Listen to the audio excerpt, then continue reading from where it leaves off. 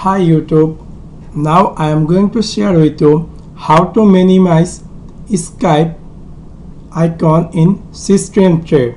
So let's take a look how to do that. Simply click right side corner in your system tray icon in your Windows and click on customize. When the screen will open, scroll down and find out where is your Skype, and you see the Skype.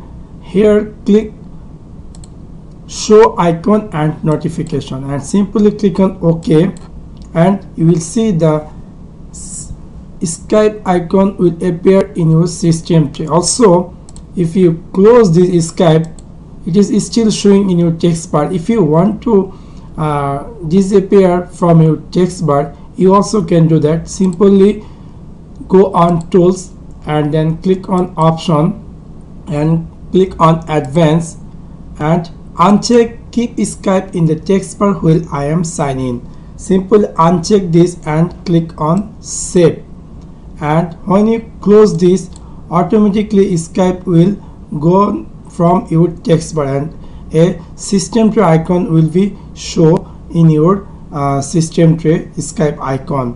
So that's it. Thanks for watching my video. Like and subscribe.